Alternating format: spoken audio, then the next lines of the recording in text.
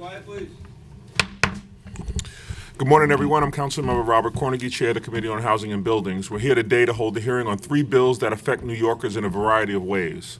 These include Intro 1545, which will restrict alcohol advertisements near schools, Intro number 790, which would prohibit multiple for-rent signs on a property, and Intro 1710, which would extend the city's J51 tax incentive program until 2020. Today we'll hear from the Department of Buildings, the Department of Housing Preservation and Development, and Department of Finance, as well as from members of the real estate industry, health advocates, and other interested members of the public about these bills. Intro number 1545, sponsored by Councilmember Andy King and co-sponsored by myself, bars certain signs that advertise alcoholic beverages within a certain radius of K through 12 schools. Underage drinking is an issue across the nation and in New York City. Youth who drink alcohol are more likely to suffer health and other potentially long-term consequences. Increased exposure to alcohol advertising has been shown to result in more favorable attitudes towards alcohol and to a greater likelihood of drinking alcohol, especially among young people. In addition, these type of advertisements tend to target students and neighborhoods of color. Through this legislation, we hope to limit youth exposure to alcohol advertising near schools and decrease underage drinking. Intro 790, sponsored by Councilmember Van Bramer, seeks to limit excessive for rent signage. Excessive for rent signage can create eyesores, exacerbate vacancy concerns, and in some instances cause pedestrian obstructions. Finally, Intro 1710, sponsored by Councilmember Richards, extends the J51 tax abatement and exemption program until June 30th, 2020. This program is an important tool in preserving affordable housing in New York while incentivizing the repair and maintenance of existing housing. Through the J51 program, property owners receive a tax exemption or abatement for rehabilitation or conversion of multifamily housing. While the property is in the program, existing real estate taxes are reduced or eliminated. Tenants of these buildings receive rent-stabilized leases while the J51 benefits are in force.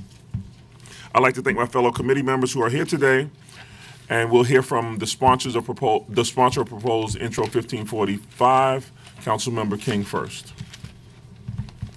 Good morning. Thank you, Mr. Chair. I appreciate your time and effort and energy to tackle this issue that we're having in the city of New York with our young people. I know as a former professional athlete, alcohol was not part of the equation. It was water and Gatorade. As a former basketball player myself, the chair of juvenile justice and a youth developer today, I do understand certain messaging when children are developing can be critical to their success or their demise. And I think alcohol is one of those things that should be forbidden around any schools. That's why after seeing a big, massive sign being advertised with a basketball and Jack Daniels in front of a high school, a middle school, and an elementary school, I say, how dare those in the business world think this is okay messaging for our children.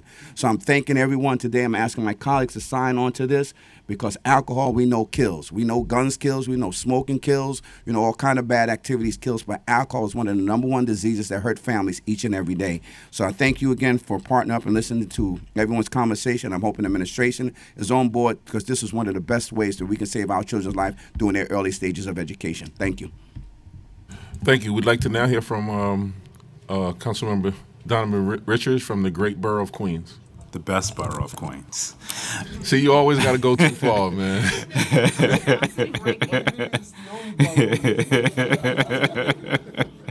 Well, good morning. Thank you, Chair Cornegy, for holding this important hearing. Today we are hearing my bill, Intro 1710, which would extend the J51 tax abatement and exemption program into June 30th of 2020. More than ever in time, as we witness the affordability crisis and substandard living conditions tenants endure, it is critical that programs such as J51 are reaching the right pockets of the city. Tenant protections and enforcement is critical to ensuring that this tax abatement isn't being utilized to circumvent taxes at the expense of tenants in desperate need of repairs in their residential dwellings. It is my hope that as we look to extend J51, that we strengthen and seek to close any loopholes so that we can accomplish the mission this abatement seeks to address. That is simply to ensure tenants can live with dignity and respect they rightfully deserve. Once again, Mr. Chairman, thank you, and I look forward to hearing from the administration.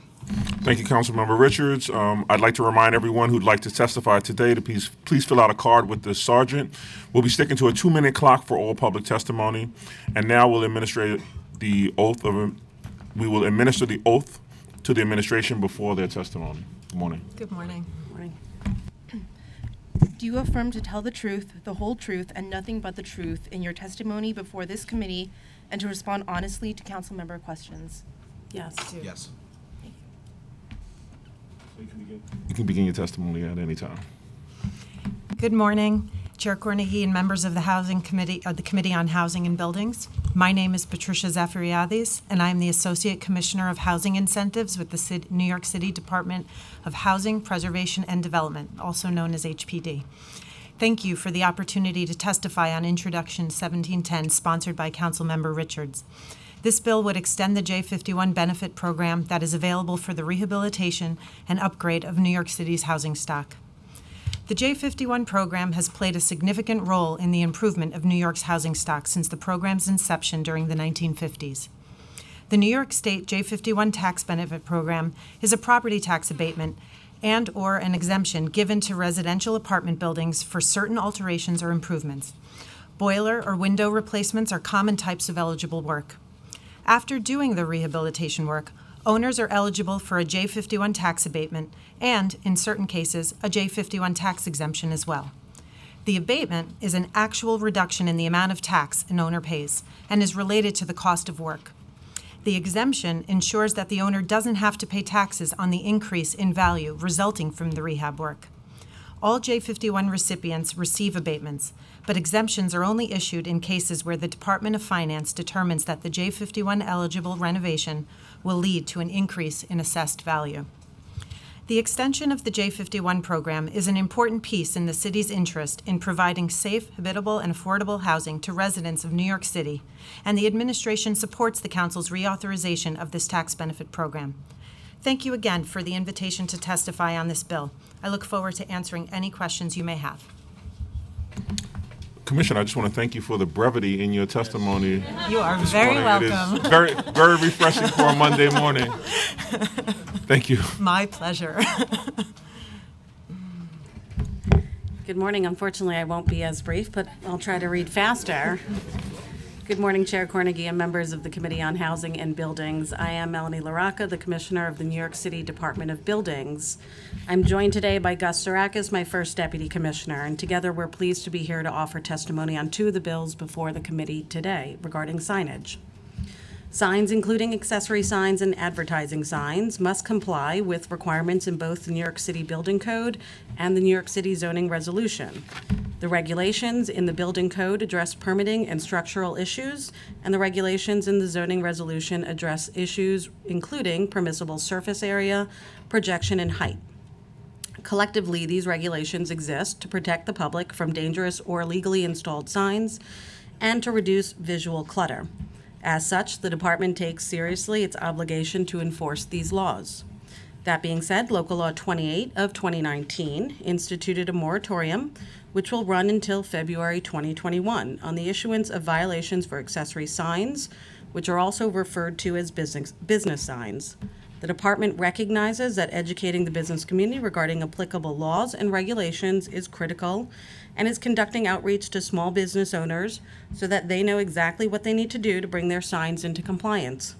This outreach includes direct mailings to businesses who have received violations from the department for illegally installed signs and direct outreach to these businesses by our community engagement staff.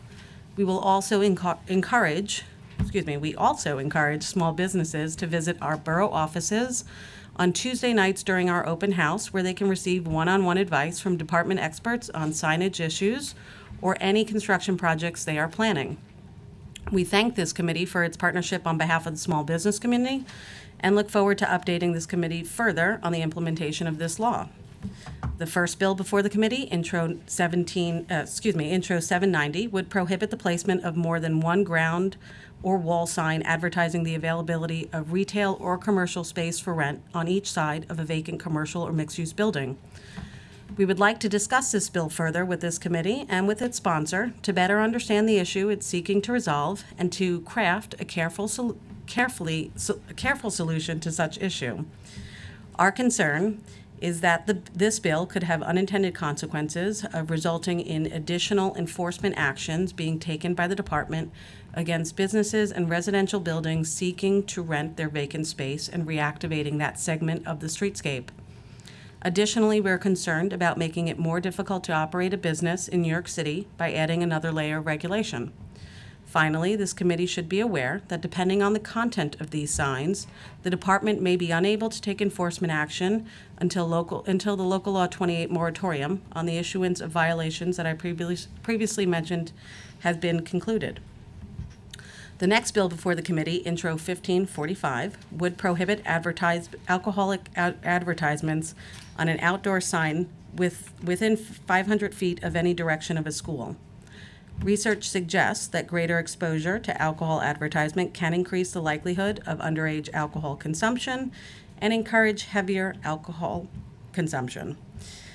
For these reasons, the administration banned alcohol advertising on city property earlier this year, and we are fully supportive of this bill as it reaffirms the administration's position on alcohol advertising. Thank you for the opportunity to testify today. Commissioner LaRocca, although you said your testimony was longer, it still pales in comparison to some testimonies we've heard that are 6 and 7 pages. So I thank you as well. Thank you. And you are very welcome.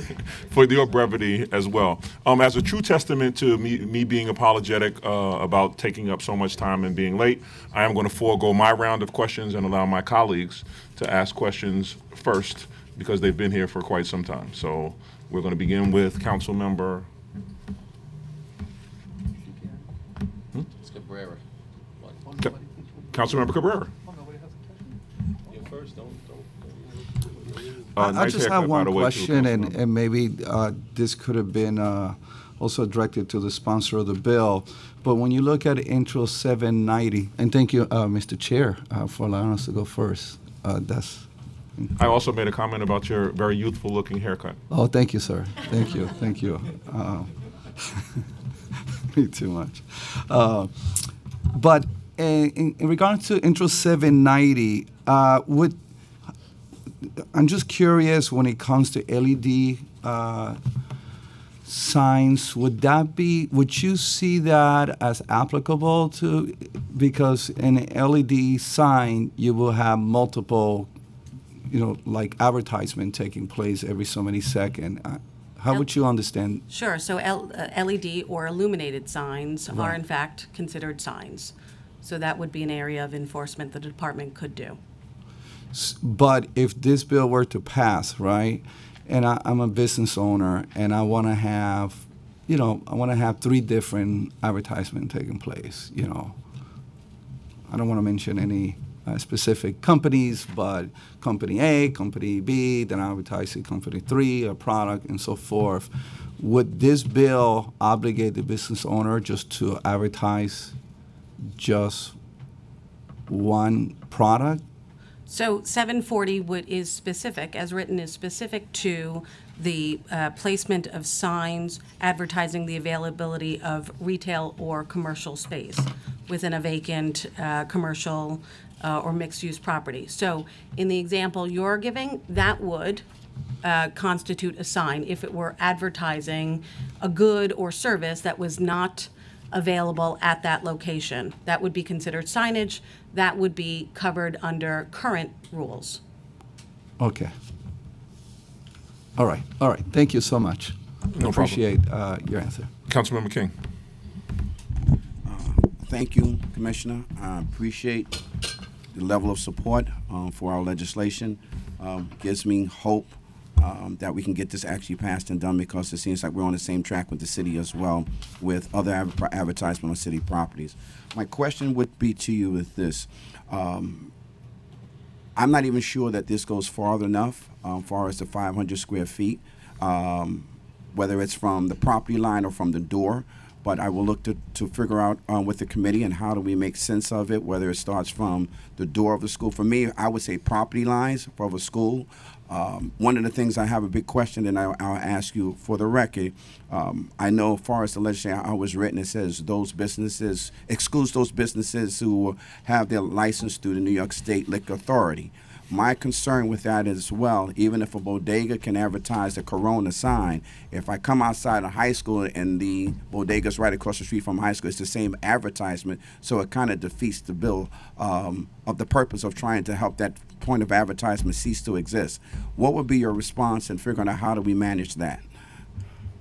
So twofold, with respect to the distance, so you're correct to point out the legislation is silent to the way in which 500 feet from the advertisement should be calculated, and we would look forward to working with the committee in order to ensuring that the legislation is clear, because our goal is to ensure that we are effectively and uniformly applying the same standards across the city.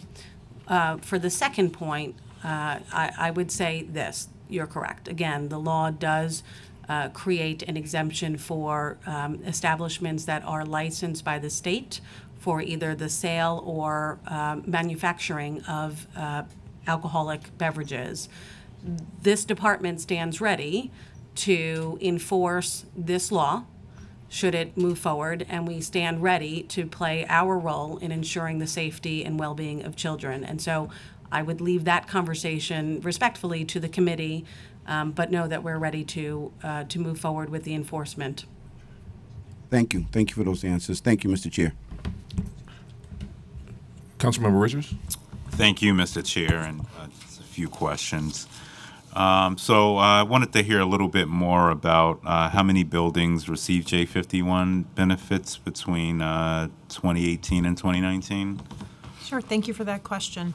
According to the most recent DOF tax expenditure report from fiscal year 2019, which is calculated in units, over 103,000 units citywide receive a J51 tax exemption, and over 359,000 units citywide receive a J51 tax abatement.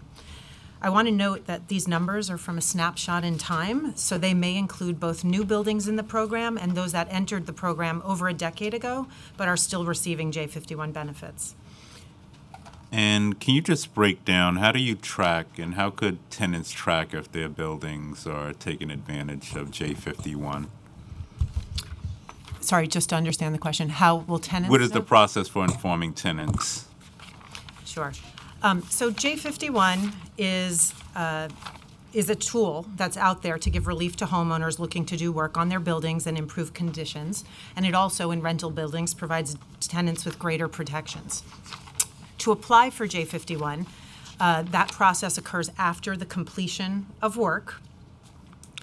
And what we do, once we verify the work has been done, is we also make sure that the units are registered with the state as rent stabilized. So Rent DHCR, stabilization, correct? yes, correct, DHCR. Rent stabilization is one of the strongest tools for tenant protections that are out there, and we take compliance very seriously. So we make sure that the units are registered, and only then are benefits given to the building.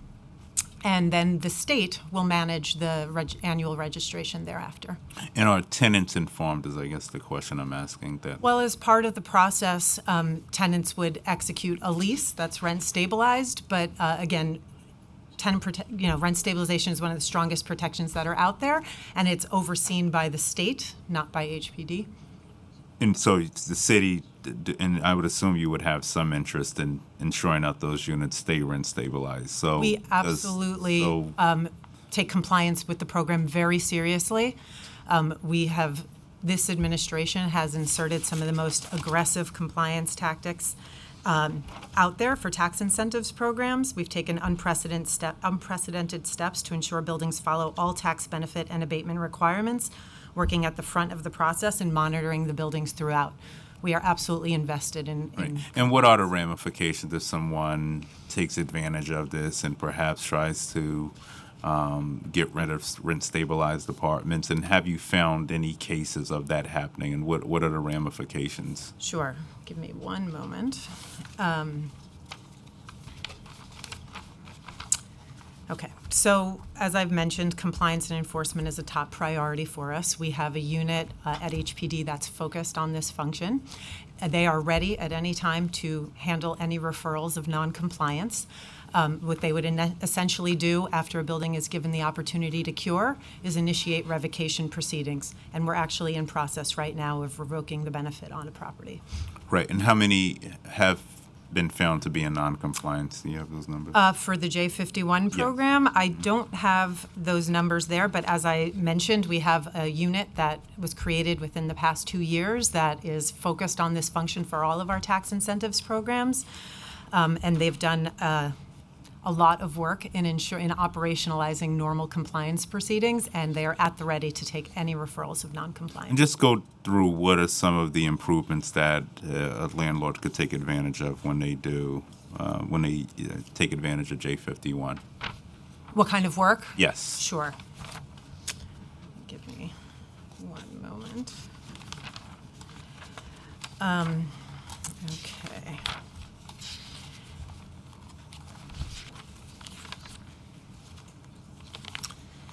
So J51 covers a variety of work from major capital improvements to moderate rehabilitations to limited conversions, only with substantial government assistance.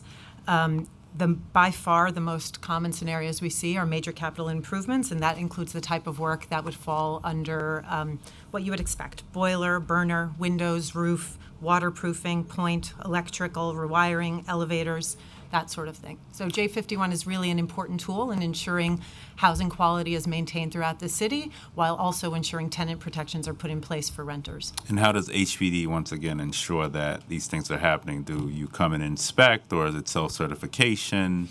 Sure, we have a variety of ways. Let me just take you through the application process a little bit. Okay. So,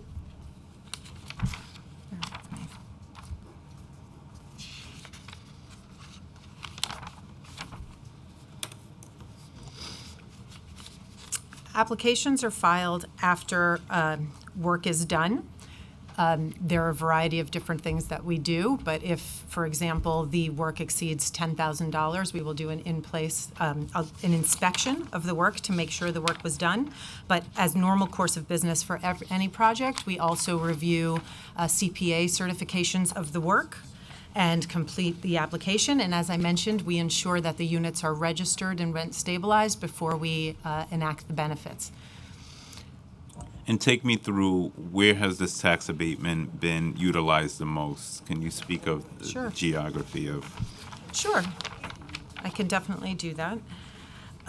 Let's see. According to the DOF tax expenditure report in fiscal year 19, we saw 27% of the abatements in Brooklyn and in Queens, 26% of the abatements in the Bronx, and 19% of the abatements in Manhattan, with 1% in Staten Island.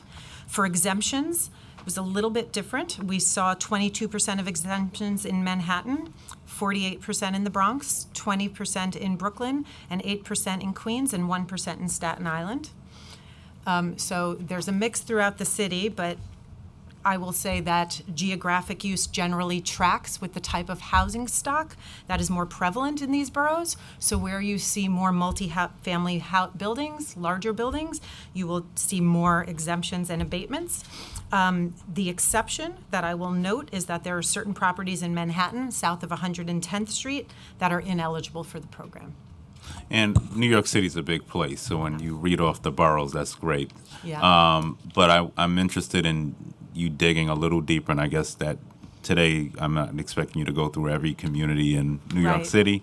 Right. But we want to ensure that obviously this incentive is being utilized in places, especially where the housing stock is in most need of rehabs, right? So how do you ensure that that is happening? Yeah, I mean, I think our goals are the same, council member. We think it's a really important tool to ensure housing quality throughout the city. I don't have the data on a more granular level available to me, but I'd be glad to continue I would love to see that before we proceed. I think and just go through your outreach strategy. How do building owners find out that that they're eligible for J51? Sure. What is your HPD's outreach strategy? Sure. As I mentioned before, owners generally submit a J51 application after they complete their work. All of the information and the full process and application forms can be found on HPD's website and also by calling 212-863-5517. J51 is a program that has been in existence for quite a long time, but our website is there with full information, and we're always happy to talk to people further who are interested in the program. So you don't do any direct mail or any of that to building owners to let them know? At this time, we do not. And let me ask you this. When you find out perhaps a building is in a major disrepair or there's a certain amount of complaints, like I'm assuming lodged against certain residential buildings, would you then offer them this incentive, or how does that work? No, that's a good question. I want to emphasize that J51 is just one of many tools in HPD's toolbox for ensuring housing quality throughout the city and ensuring the viability of quality, affordable housing. We have a number of different programs that we can engage with property owners with, and so much of that information is available on our website, but we would really encourage property owners with needs to engage with us so we can take a holistic look and talk about what the right fit would be for different financing programs we offer and so forth. J51, again, is one of many tools. All right. I look forward to working with you closer on this, and thank you for your testimony. Thank you, Mr. Chair. Thank you so much. Thank you. I'm going to just give some context to why 790 in particular, 1545 is so important to me. In another life, I was responsible for conducting with students an alcohol outlet density survey for Brooklyn and Manhattan, where we GIS mapped signs, our advertisements, alcohol advertisements, and then did a commercial overlay.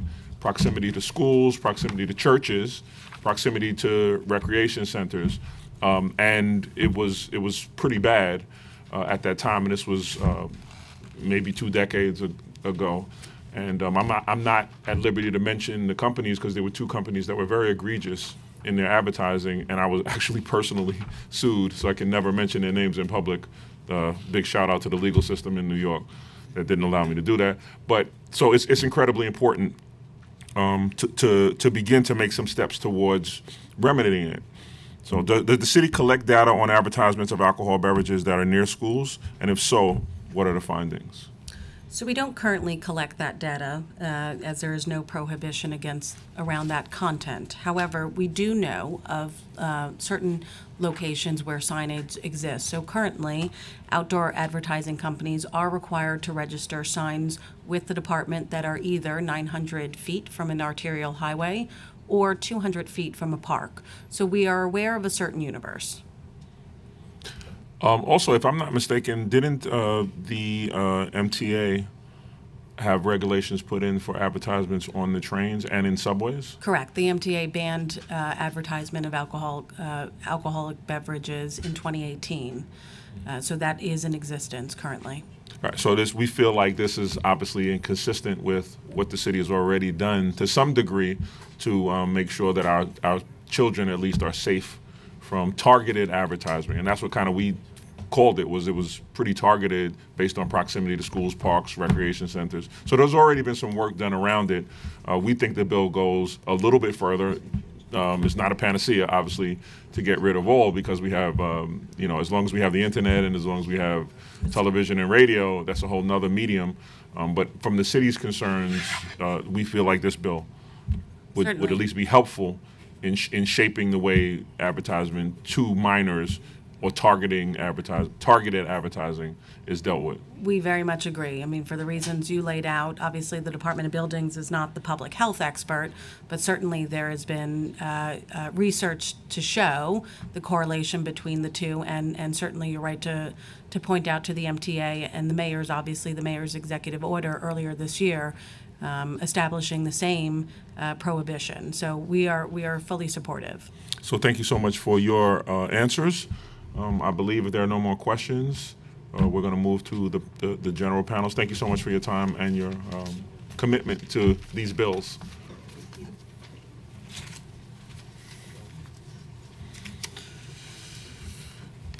So the first panel is Max Bookman, Ari Isaacs, And I think that's Richie Nallen. I'm so sorry. Nagin. Sorry, Mr. Nagin. Yes. Are you a doctor? Because that's a doctor's handwriting. I'm just teasing. I'm only teasing. I can't do it right neatly if I take my time. I know we don't allow for you to take your time around here. No taking your time in this place. Yeah. So once you've made yourselves comfortable, we are going to begin your testimony. I ask that you state your name in totality for the record, and then you can begin your testimony. I'm sorry, we do have you on a, we changed it to a 3-minute clock. Oh, very nice. Okay. Got to come up with an extra minute to what I want to say. It goes really quickly, so. Thank you, Mr. Chairman. My name is Max Bookman. I'm an attorney. I represent the New York City Hospitality Alliance, which is a not-for-profit trade association that represents our eating and drinking establishments in New York City. And when I'm not wearing that hat, my firm represents several hundred on a yearly basis bars and restaurants, hotels in alcohol licensing matters. We're considered specialists in the field of alcohol licensing. I'm regularly giving educational classes to other lawyers and to restaurants and bars in the field of alcohol licensing. So on behalf of the Alliance, which is the hat that I'm wearing today, I first want to thank you, Mr. Chairman, for the opportunity to speak and for your advocacy for our small business community. We've worked with you on many matters in the past, and we count you as an ally. And so we thank you for your leadership for matters important to our industry. And so in that spirit of friendship, when we disagree, we let you know. And this is a bill that I think in a broad principle, everybody could agree that underage drinking is something that we stand against, and the Alliance certainly does. That's why when we worked with the NYPD to come out with this booklet, Best Practices for Nightlife Establishments, which is now in its 3rd year, we devoted an entire section to age verification to combat underage drinking. I want to make 2 brief points today, which I hope you'll consider, and I hope Committee Counsel will take into consideration as you further consider this bill. One is a legal point, and the other is more of a policy point. So the legal point is that there is some fairly established case law already which limits the city's ability to restrict what liquor licensed businesses licensed by the State Liquor Authority can do. In the field of alcohol regulation, the city has had laws that have been struck down in the past when it's interfered with the ABC, what the ABC law allows. And so I provide those citations in our comments, and I hope you'll take a look at them because we do have concerns that this law would be preempted by the state ABC law, which relates to the second point, which I want to make, which is more of a policy point. I think the bill sponsor, and I heard your words, Mr. Chairman, we agree that the type of alcohol advertising that you have in mind is not something that's appropriate for children. But what I don't want to sweep up is our small businesses who also have valid reasons to want to advertise in their neighborhoods. And so if you think of for a moment, an Italian restaurant that wants to do a billboard that shows people sitting around a dinner table and maybe one of the parents in the billboard is enjoying a glass of wine, currently under the way we read the bill, that could be interpreted, we think, to be prohibited. And I don't think that's really what anyone's intent is, and we would certainly hope that there could be clarifying language in there so that our small businesses that do hold liquor licenses or beer and wine licenses can still be able to advertise to their communities. And with 10 seconds to go. Before we move on, though, I think that's an interesting point, and it's those subtle nuances because certainly the bill doesn't seek or would not like to have unintended consequences where it damages a small business's ability to advertise. My intent and understanding of intent of the bill was those alcohol sponsors and the large ads that they place. I won't mention their names in this context, but that are displaying ads that are clearly designed to capture the attention of a younger demographic is what we are referring to. But I will gladly look closely at the bill to make sure that it doesn't have a disproportionate negative impact on small businesses, mom and pops, as you've mentioned. Thank you for that clarification, Mr. Chairman, and we're happy to work with you. Yeah, no, it's those subtle nuances that we need to make sure that we're aware of. And that's right? why we're here. Thank you. Thank you, sir. Hello, my name is Richard Nagin. I'm a licensed Department of Buildings filing representative. I'm here to hip you to an egregious thing happening at the building department. Did you just say hit me too? I'm going to hip you to it, All right. yes. You know what I mean. No, Anyway, I just enjoyed that. Go ahead. I'm sorry. I'll give you DOB another 30 seconds for just hipping me to something. Thank you. The DOB has instituted this new system of filing where the intent is to pretty much stop people from meeting face to face, where everything is done online. And instead of improving what they already had to do this, they started a whole new system, which is stupid. Their public portal, if you go to print an application, the printing overlaps. Their answer is, well, log in and you can print a PDF. I said, what about the general public? Oh, they can register for an account. And when you go to file something, it's costing the people, it's costing the developers and the contractors and everybody an exorbitant amount of money. For instance, if you want to build a one-story warehouse, the old way you file the new building application that would cover the construction, structural, plumbing, mechanical, curb cut, and the construction fence, and then a separate application for the paving. Now everything is 6 separate applications. The new building, the old system, and the other work types as separate applications with separate filing fees, with record management fees, which was supposed to be to cover the cost of scanning stuff, even though everything's uploaded. The system doesn't work. They know it doesn't work. Their answer is, well, fill out this form and we'll get back to you in 2 days. Like when an owner logs in, they have to be registered. They log in, it comes up with their main company name. But every building is owned by a separate entity. But there's no way to change the entity name. And their answer is, well, the owner can change his company name and it's just like not working. And instead of trying to fix it, they just keep adding more stuff. And from what I gather, the building department people hate it. The filing reps hate it. Everybody hates it.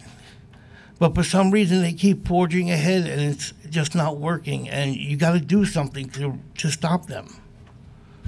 So that particular insight is important to me. Yes. The new commissioner has committed to making corrections in areas of efficiency and effectivenous, right? So we all have I think we all have the same goal. I'd like to hear from you in testimony about how we could possibly. I'd love to meet with you. Okay. In fact, I've emailed the building department complaining, and the new commissioner included, and I got a warning letter that I was being unprofessional because I was complaining. Well, I don't know if you used hip in it or no. So I don't. I was very polite.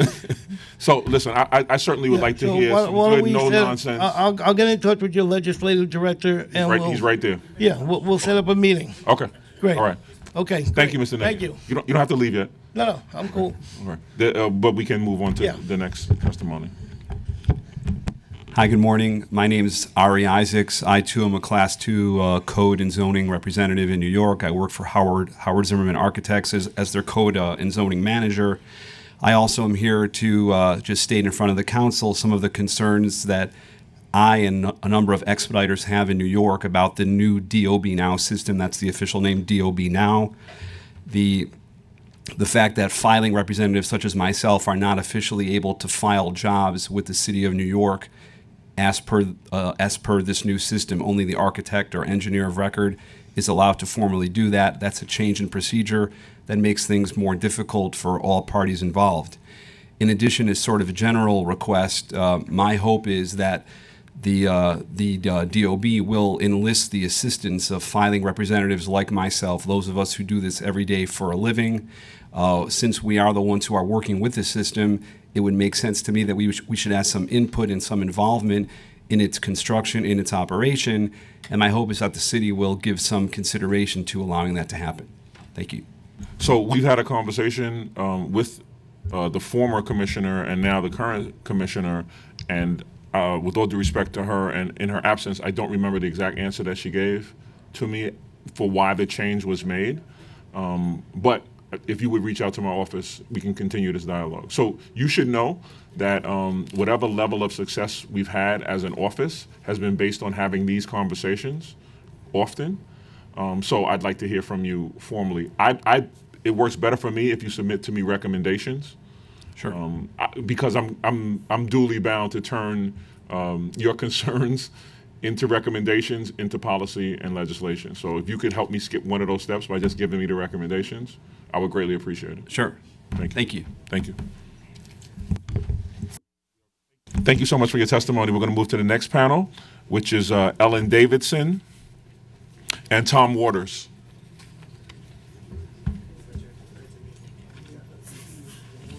Yeah, so we'll be in touch.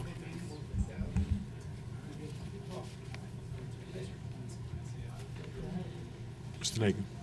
Have a great day. You too. Thank you.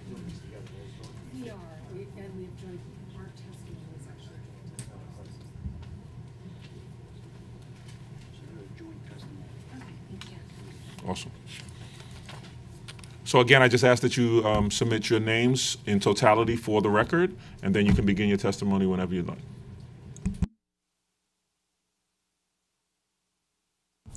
Sorry, Ellen Davidson, staff attorney, the Legal Aid Society.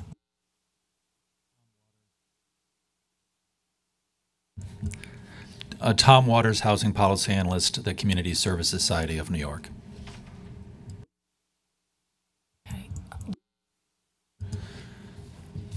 Thank you for this opportunity to testify on J51. Did the same thing 7 or 8 years ago, the last time it was renewed. And much of what I want to say is the same as then. J51 is an extraordinarily expensive program, and its costs have run away from its benefits because many provisions of it don't fit the present-day reality of housing in New York City. The program from its beginning in the 50s was changed many times over the years to sort of broaden its sweep and make more and more improvements to buildings eligible for the benefits of J51. That stopped in the 90s, but the program continued to grow tremendously as real estate activity in the city increased. And I believe the J51 benefits were given to more and more improvements that would have been made without the incentive, undermining the efficiency of the program. You can get the flavor of that by looking at Figure 1 in our testimony that shows what's happened over the last 18 years. It's on page 3, which is that of the 4 components of the program that are analyzed separately by the Department of Finance in their report on tax expenditures, 2 of them are going down, and 2 of them are exploding upwards. It's the abatements. The abatement component of the program that is shrinking, and the exemption component that is increasing, and that's happening regardless of whether you're talking about rental apartments or condos and co-ops. I think the reason for that, it certainly isn't because anyone decided that they thought there should be more exemptions and fewer abatements, nor is it because anyone anticipated the kinds of changes that happened and thought that a shift from abatements to exemptions would be a good response to that and designed it into the program. This was not intentionally designed into the program, I'm certain. Instead, it's just because of unintended consequence of provisions that were intended to target the program. So exemptions are not available if, you can't get exemptions in Manhattan below Harlem. Well, more and more of the high-end development of the city is outside Manhattan below Harlem, and that's why exemptions are exploding. Should I keep going? Abatements are limited by the value of the property, and the number has not been updated over the years. So it's the limit for property value that the abatement applies to is getting lower and lower relative to values in the city, and therefore it's getting more restrictive. So these things are supposed to be targeting the incentive to buildings with low-income tenants who really need the incentive to get decent conditions. But it's not working anymore because the city has changed since the last time these provisions were updated, and it has an unintended result of shifting from abatements to exemptions, an unintended result of letting this program grow faster than it needs to. And in fact, abatements are the better targeted part of the program and exemptions are the less well-targeted part, so it's getting less well-targeted in addition to those problems. And I'll stop there. Thank you. And from the Legal Aid Society, one of the things that we wanted to talk about was the lack of enforcement that has gone on with the J51 building. I listened to the Deputy Commissioner's testimony about their grade enforcement unit. We represent a building in Queens which received J51 benefit starting 10 years ago. And the landlord did indeed say, I'm going to register the units. He registered 10 units in his 110 unit building as rent regulated. And those 10 tenants got access to screen DREAP benefits. But the clients that we represented had no access to any benefits because they were told they were not regulated because HPD was unable to simply go from seeing that 10 units were registered to seeing that their own system said that this was a 110 unit building. So it's been our experience that there's no enforcement of the regulation. In my testimony, I talk about how the city talked in our lawsuit about how unimportant the rent regulation part of the statute was and how they didn't see any reason to enforce it. And in addition, the point of J51 is to lessen the increase that tenants get for major capital improvements, because a landlord can get both a J51 benefit and a major capital improvement benefit. And the way it is supposed to work is the tenants get a 50% of the major capital improvement that is approved by HCR. But as you could see from HPD's testimony, there's not a lot of conversations going on between the city and the state. They both have their own, so there's no mechanism to ensure that a building that gets a J51, that HCR knows that the building is getting a J51, and therefore the tenant gets the benefit of the reduction in the MCI increase. And so from our perspective, to the extent that this program is renewed, it should have additional enforcement mechanisms in it to make sure that the very important tenant protections that the agency talked about are actually protections tenants receive. So those amendments and/or adjustments to what we spoke about today, or the bill, the extension itself, have you documented that somewhere outside of your testimony? Because obviously I'm going to go back over your testimony in particular. But sadly, I think we did not know that J51 was coming up for renewal. We are happy to work. We're happy to work on, if we had more time, recommendations that could be part of changes to the law. We found out that this was on the agenda about a week and a half ago, and it just didn't give us enough time to produce anything. But I think we'd love to work with you and to come up with ways of making this program better.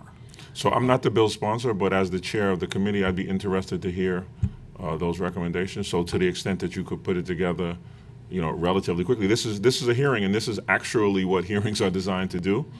Mm-hmm. So if you could get that to me sooner than later, I'd greatly appreciate even a rudimentary document to have us look at it, to make sure that we're making, that the intended purpose of the extension meets the needs and the goals, right? That's the goal here. So. Yeah, we can do that.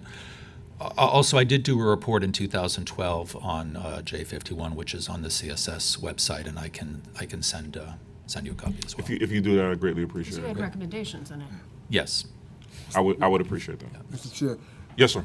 I'd appreciate it as well if you get something that you can share with me as well. Thank you. Great. So whatever I'll commit to you that whatever they are able to turn around for us, we will definitely share with the committee.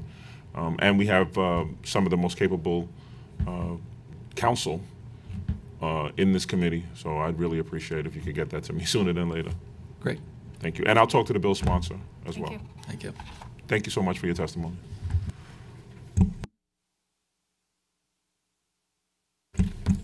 So in a record landmark hearing, we are about to close. You have any comments, Councilmember? I'm glad we had this opportunity to go through this. It's, I think, very timely for as far as I'm concerned, and we look forward to moving forward with it and making something happen. Housing and Buildings is adjourned.